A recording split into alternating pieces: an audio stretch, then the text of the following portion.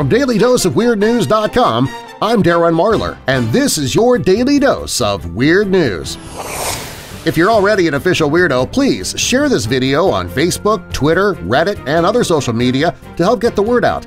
If you'd like to become an official weirdo, simply click that subscribe button, and while you're at it, click that like button to let the world know that you're a weirdo. U.S. diplomats are suffering hearing loss after being targeted with some sort of sonic weapon in Cuba. Sonic weapon? I wasn't aware that Cuban military had any advanced modern technology more sophisticated than their toaster's bagel setting. In Amsterdam, an ad for an apartment was ridiculed and mocked because it said anyone renting it could not use the kitchen. The $1,300 a month apartment is tiny, and the ad claimed cooking in the kitchen was, quote, not allowed due to regulations, unquote. You know, I was once told that I couldn't cook in my apartment's kitchen, but they said it was because of my cooking. It would violate the health code. The White House is undergoing a $3.4 million renovation. And if that includes Twitter blocking technology, I say it's worth it. Cappuccino Twinkies are coming soon to a store near you. You can have your cake and drink it too. Reverse that. You can have your coffee and eat it too. Yeah, that makes more sense. Public Library in North Bend, Oregon is offering a class called Adulting 101, Basic How-Tos for ages 16 to 25, with topics ranging from personal finance and job hunting to cooking and handiwork. You definitely know that you're in need of the adulting class if you're 25 years old and your parents have signed you up for it. In Inglewood, Florida, a guy was tired of his wife and kid complaining about the rats making all that noise in the attic. For years this went on. It turns out it was a giant boa constrictor that had taken up residence there. One bonus, though, they knew who to thank for taking care of that rat problem. A New York University sample of 66 New York City ATMs found their keypads to be teeming with bacteria. Luckily, though, most are harmless types that thrive on skin and home surfaces. No, the real evildoers are inside the ATMs. The researchers say the cash the machines spit out is rife with more than 3,000 types of bacteria. Many are linked to acne, but some are deadly antibiotic-resistant strains. So consider your hands tainted after you withdraw and wash them after touching the cash. See, now this is why we need money laundering. Police arrested a man near Tacoma who was acting agitated and allegedly was huffing 50 to 75 cans of whipped cream a day to get high. Can you imagine the calorie count? Research increasingly shows that sugar substitutes fail to do their job. That is, prevent obesity and diabetes, says Mass General Hospital's Richard Hoden, MD. Case in point, Hoden's latest study found that in the stomach, aspartame actually blocks an intestinal enzyme that helps protect us from gaining weight. And it's not just aspartame. Multiple studies show that across the board, sugar substitutes tend to promote obesity, plump up belly fat, and basically keep you fat. Hoden's advice: stick with water, which doesn't taste too bad if you add Splenda. Rochester-area television news anchor Don Alhart holds the record for longest-running local TV news anchor in the world at the same station in the same market. He's in his 51st year at the same television station. He's been in the business so long, he even remembers back far enough when they used to report real news. Over 100,000 people have applied for a one-way trip to colonize Mars in the year 2022. You know, if half of those are named Kardashian, I'll donate to help pay for that trip. There is a gym in Atlanta, the EAV Barbell Club, that has a no-cops policy. Police are not allowed to join. Let's hope they're not robbed in the near future. That could be awkward when they call 911. Tom Cruise was injured on set in London yesterday while filming a stunt for Mission Impossible 6. In a video clip, Cruise can be seen leaping off a platform onto the roof of a building, but coming up short and crashing into the side of the building instead of landing on top of it. The impossible part of this mission is Tom's insurance company, continuing to cover him doing his own stunts despite the fact that he's 55 years old. The world's oldest man has died at 113. On second thought, maybe having everybody jump out from behind furniture and yell "surprise" at his last birthday party wasn't such a good idea. NBC is going to try a reboot of The Munsters. Why do we need a bunch of monsters and heavy makeup on another show? We already have The View. Your grandparents could soon be getting some help from Uber. Thanks to a new partnership between London-based geriatrics startup Sira and the transportation giant Uber, the elderly portion of the UK's population will soon be able to make their way home from the hospital with greater ease thanks to rides from Uber and its drivers, who are to be especially trained to assist people with disabilities. To indicate to other drivers that they are carrying an elderly person, the Uber driver will be required to drive at all times at 10 miles per hour under the limit with the blinker on the entire way. A study says that 2/3 of American kids can't find North Korea on a map. The remaining third wanted a hint by asking what state it was in. Seahawks defensive end Michael Bennett sat with a towel over his head during the national anthem before his team took on the LA Chargers in the preseason opener for both teams at the StubHub Center. Bennett's action came a day after his former teammate, running back Marshawn Lynch, did something similar before the Raiders' exhibition opener on the road Saturday against the Arizona Cardinals. Bennett told reporters after his team's 48-17 win that he hopes this stance will cause others to go out and get involved in changing their community. He says he intends to continue to sit during the national anthem. Well, this did wonders for Colin Kaepernick's career. He is so in demand, Spike Lee has had to come to his side to try and find the guy a job. So yeah, feel free to follow in his footsteps, dork brains. Tiger Woods has pleaded not guilty to DUI and will enter a diversion program. Of all people, you'd think Tiger Woods would know when to use a different driver. Remember Play-Doh? In February, Hasbro, the toy giant that owns the putty, filed paperwork to trademark the product's smell. According to the filing, it's a unique scent formed through the combination of a sweet, slightly musky vanilla-like fragrance with slight overtones of cherry and the natural smell of a salted wheat-based dough. They want to trademark the smell of Play-Doh. You know they have plans for it, right? I mean, if my wife comes home with Play-Doh perfume, we're going to have words. A man in China had more than 50 maggots removed from a rotting open wound in the back of his head. Surgeons operated on the 75-year-old patient after he'd scratched open a wart on the back of his head days earlier.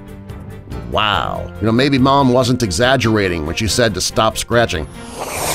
Taco Bell certainly is not afraid of launching menu items that pack a seriously flavor-packed punch, but their latest burrito is quite the firecracker. The new Firecracker Burrito comes in 2 varieties, cheesy or spicy, and it's stuffed with rice, nacho cheese, sour cream, beef, and red tortilla strips. For an additional 20 cents, you can get a packet of spicy cayenne popping crystals added to your burrito. Cayenne popping crystals. What are they adding, Pop Rocks now? A Swedish scientist has developed a high-tech solution for what she considers an environmentally friendly burial. The ingenious machine will take your lifeless corpse and turn you into clean and useful compost within a matter of months. Swedish biologist Susan Wiemasak spent 3 years making what is perhaps the most green crematorium on Earth. The invention freezes the dearly departed's body, then vibrates their body into dust, then pops them into a sack of potatoes. Seriously, the starch in the potatoes helps the dust become compost and ready to help something else grow tall and green on Earth. Or you could just have yourself buried in a pine box and also turn into soil, without the exorbitant and ridiculous expense. But what fun would that be? For all the jokes made about fruitcake, it may just be the food that can survive any environment. Conservationists have discovered a 100-year-old fruitcake in the Antarctic of all places, and apparently it looks and smells almost edible. Made by Huntley & Palmer's, the fruitcake is described as being in excellent condition and still wrapped in paper. In fact, the cake itself held up better than the tin box it was kept in, which is deteriorating. The cake is believed to have been brought to the region by British explorer Robert Falcon Scott. Scott and his party successfully made it to the South Pole on the Terra Nova expedition from 1910 to 1913, but all 5 died on the return journey to base camp. Lizzie Meek of the conservation group said it's an ideal high-energy food for Antarctic conditions and is still a favorite item on modern trips to the ice. So, when giving somebody a fruitcake this coming December, just know you're giving them a forever food. You fall in love and marry for many reasons – a fabulous physique, a great sense of humor, and abiding trust. But did you know that you're also attracted to his or her bachelor's degree? One of the traits that attracts us to our mates is educational achievement. It turns out that our educational DNA is one of the sparks that helps light the romantic fire. British researchers have concluded that our genes drive us to a relationship with someone who has a similar level of education. Translation: smart, highly educated people will marry each other and produce children who are also smart and highly educated. My neighbor's kids are going to be so stupid. Pharrell Williams got stuck in an elevator for 30 minutes last week in Los Angeles. No word on whether he was happy about it or not. Stress can make you fat. Why? It's biological. When your life is filled with stress and anxiety, your body produces high levels of the stress hormone cortisol, and British researchers have discovered there is a link between cortisol and excess weight. In fact, I got on the scale this morning and obviously I am a lot more stressed than I thought. Sean Spicer has let it be known he's interested in a Saturday Night Live appearance. Worked for Trump, willing to go on SNL, obviously a glutton for punishment. This episode's brought to you by the audiobook True Tales of Haunted Places by G. Michael Vasey, narrated by Darren Marlar. Hear a free sample at marlarhouse.com. Walmart has apologized for a gun display urging customers to own the school year like a hero. The display drew such a negative response that the company spent a full day repeatedly apologizing to outraged tweeters. Now, while I do agree this display is completely inappropriate, we don't need to make it a norm to apologize to outraged tweeters. If we did that, the country would get nothing done, and eventually we would crumble 140 characters at a time. 68-year-old wrestling legend and WWE Hall of Famer Ric Flair has been hospitalized and admitted to an intensive care unit in Georgia. Coverage of Ric's battle in the ICU will continue this weekend on cable pay-per-view. Just kidding, Rick. I'm sorry. We wish you all the best and get well soon. In Texas, a guy with a gun went into a convenience store and demanded money, and he was given money. He told the clerk to open the safe. The clerk said he could not open the safe, so he demanded 2 lottery tickets and some smokes. Well, the clerk gave the man a pack of smokes and an entire roll of lottery tickets, but the robber took just 2. Police caught up with him a short time later. And, by only taking 2 lottery tickets, I'm going to bet he did not win enough money to post bail. In Virginia, someone broke into a man's apartment, cleaned it, and took nothing. Completely cleaned the place. Where are these criminals? And would somebody please give them my address? Cynthia Nixon of Sex and the City fame is reportedly thinking of running for governor of New York. Although, if she plans to jump into politics, I would suggest changing her name to something other than Nixon.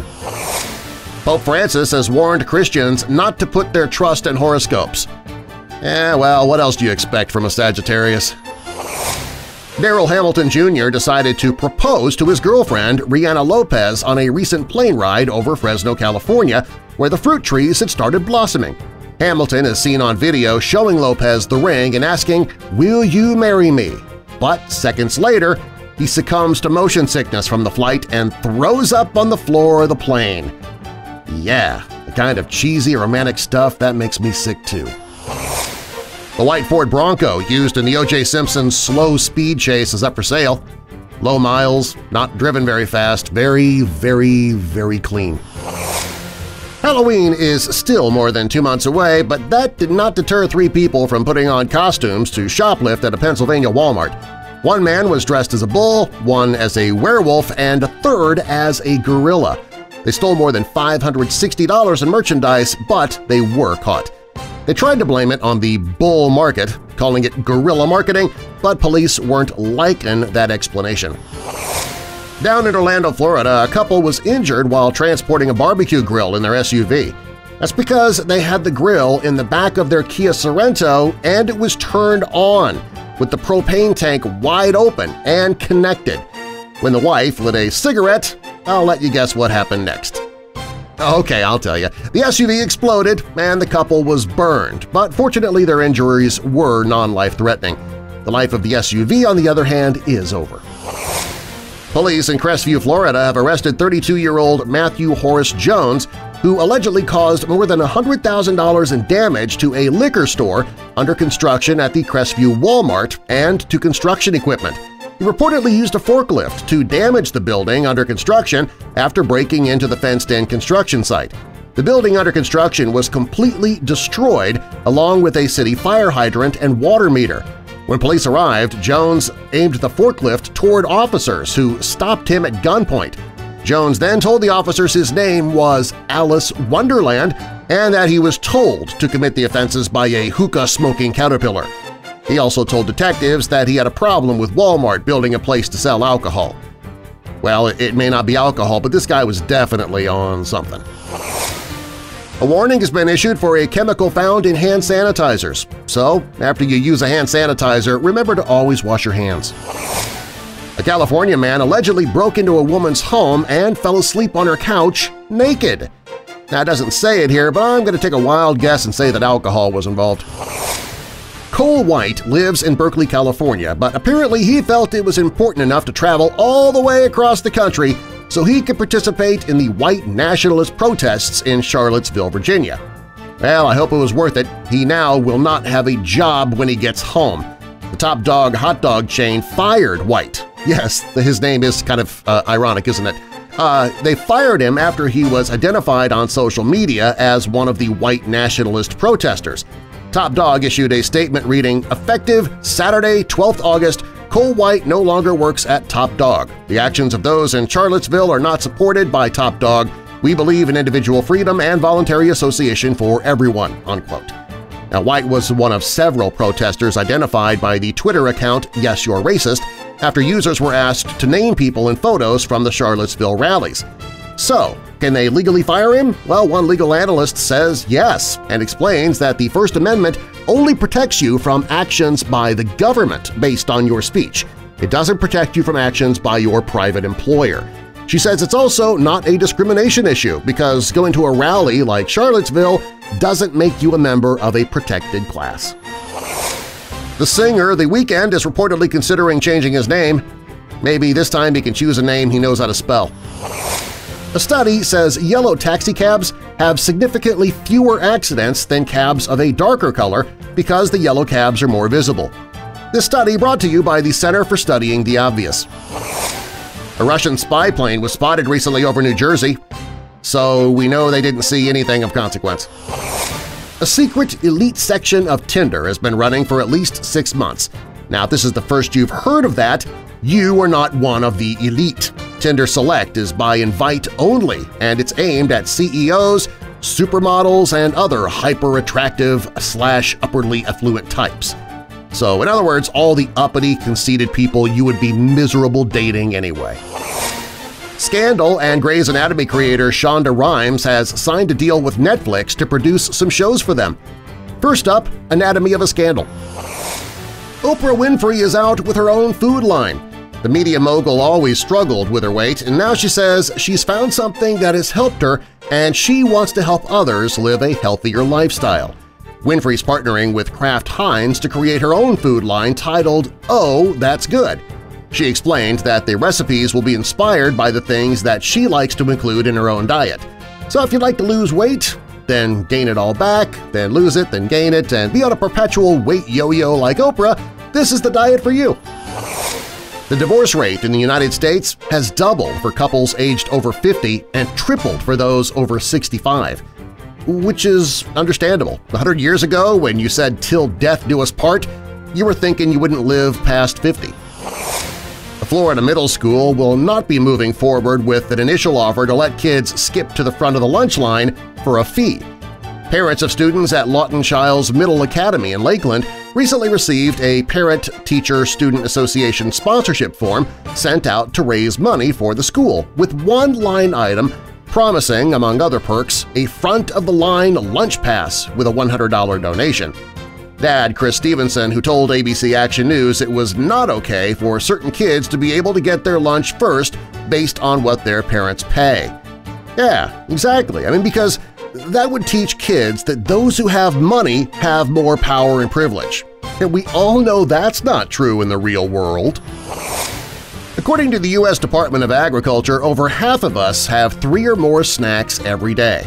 56% of us are snacking multiple times a day, up from 46% only a decade ago. But that doesn't mean that we're not eating apple slices at 10 a.m. or munching on carrots at 3 p.m. Instead, we're going to fast food joints, all of which have created snack-size menu items. High-calorie, snack-size menu items. So you got 3 choices. Choose better snacks, stop snacking, or buy bigger belts. An Alabama man has been arrested for hitting his brother with a baseball bat after having to share some food he bought at Taco Bell. You see, I've been saying it for years. Taco Bell is dangerous. Itching is contagious. Well, to be exact, it's highly contagious. When you see somebody scratch, you are likely to scratch too. We've long known that laughing and yawning can be socially contagious. If you see somebody yawn, you yawn. If you see a group of people laughing, chances are you will laugh. The same thing is true for scratching.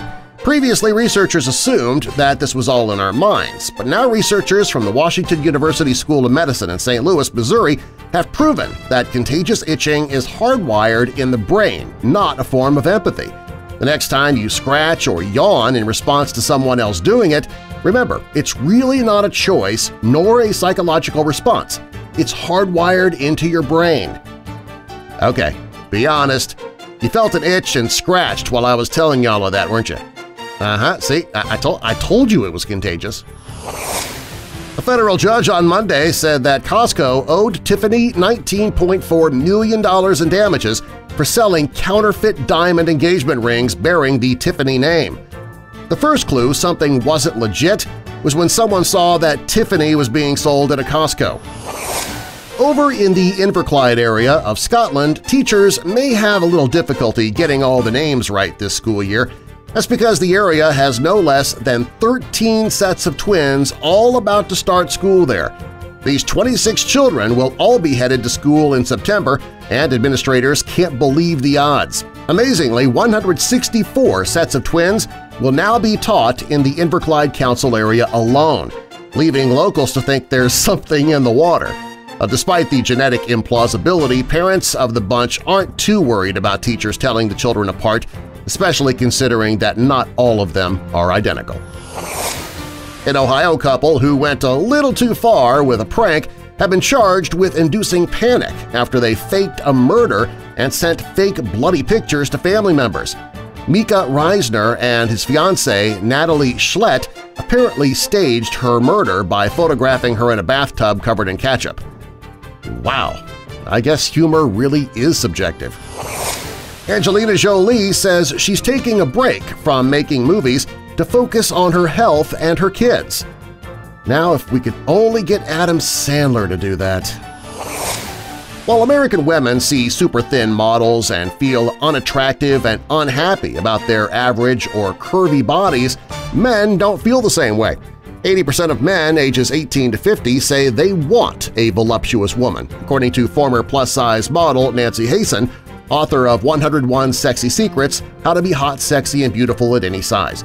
Another 15% of men prefer a woman of average size, while just 5% opt for a super skinny lady. 20 years ago, most fashion models were a size 8. Today, they are a size 0. And get this, a size 14, which is now considered a plus size, was Marilyn Monroe's dress size. So stop looking at the magazines, ladies. There are hundreds of men out there that think you are absolutely drop-dead gorgeous just the way you are. In China, a 6-year-old girl was taken to a hospital for vomiting and nausea. A scan revealed a solid mass in her stomach. The follow-up exam revealed the mass had grown bigger. Turned out to be a 6-inch-long hairball. Doctors operated and removed the hair, which was the girl's own. People, there are easier ways to get your fiber. A New Mexico man's facing charges of disorderly conduct and indecent exposure after he allegedly urinated on a family at a recent Metallica concert in Arizona. Daniel Daddio was arrested after the family of 3 told employees at the University of Phoenix Stadium they felt warm liquid washing over their backs and legs. I'm not sure what's more disturbing here, though, that somebody peed on another person or the fact that somebody thought it was okay to bring the entire family to a Metallica concert. The CEO of Campbell's Soup is quitting President Trump's job council. Denise Morrison described the experience as bad.